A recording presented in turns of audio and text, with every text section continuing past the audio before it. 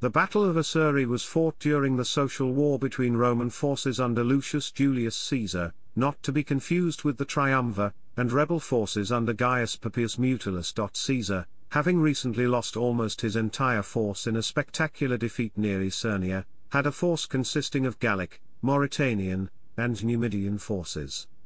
When Papius brought forward Oxynta, a son of the former king of Numidia, Jugurtha, many of Caesar's Numidian troops switched sides, Caesar having to send the rest away to prevent further desertion. When Papius attacked Caesar's fortified camp, Caesar charged out through another gate with his cavalry, falling on the exposed rebel force, killing 6,000 men, a large portion of the enemy force.